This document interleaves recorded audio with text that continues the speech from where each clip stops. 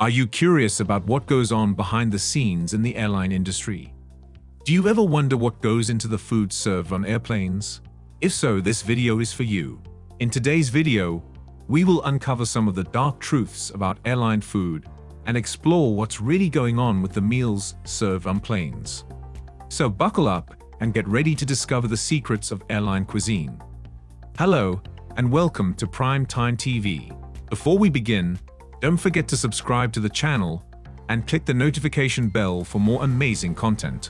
Number 5. Food is thrown away by airlines when a flight is delayed. Every flight's leftover food is thrown away right away.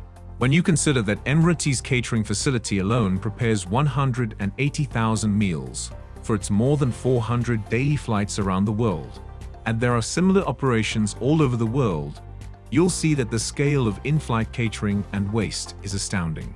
But what's worse is that if a flight is delayed for more than 6 to 8 hours, the food on board is also thrown out. Yes, all of it.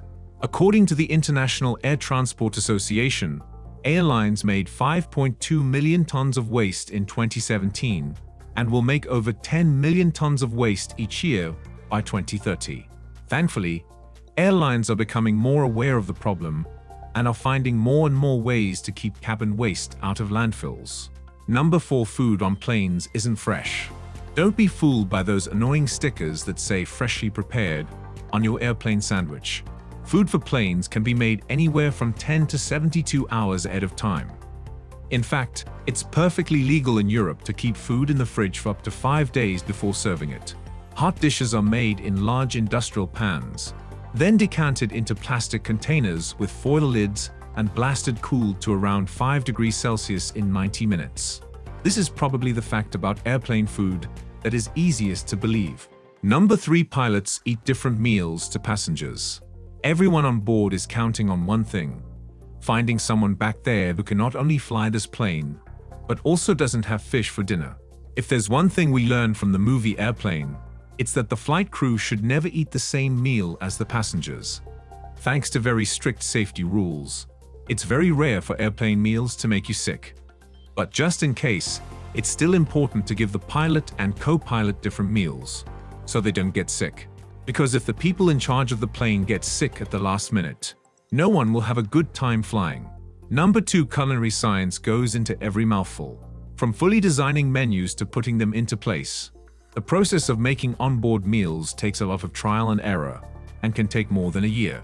When United's Polaris menu came out in 2016, it was made with the help of 28 menu workshops in 16 cities on 5 continents.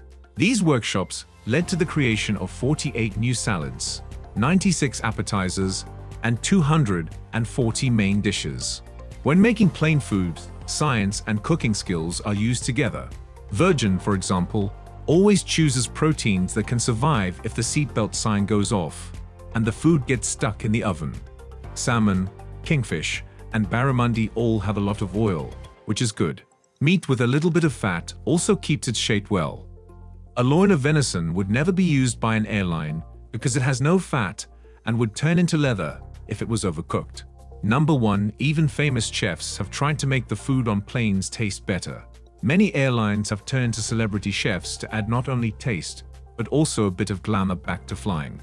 In 1997, the Australian airline Qantas was the first to partner with a celebrity chef. It did this by hiring Neil Perry, whose restaurant Rockpool made fine Australian dining legendary. Air France decided to take advantage of France's rich culinary history by asking Michelin-starred chefs from all over the country to create the menus for its first-hand business-class passengers. British Airways didn't want to be left out, so they asked the world's best gastronomic guru, Heston Blumenthal, to make the best in-flight meal. The result was Haute Cuisine, a menu designed to make dishes taste better at high altitudes by using recipes that are naturally high in umami. It's amazing to think about all the dark truths about airline food that we've uncovered in this video.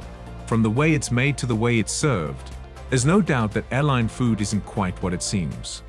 However, it's still a great way to enjoy a meal while in the air. So next time you're on a plane, take time to enjoy the food and marvel at the fact that it's served at such high altitudes. What do you think about the food on airplanes? Do you like getting food on flights? Share your thoughts in the comments. Also, if you enjoyed the video, give it a like and subscribe to the channel. Thanks for watching.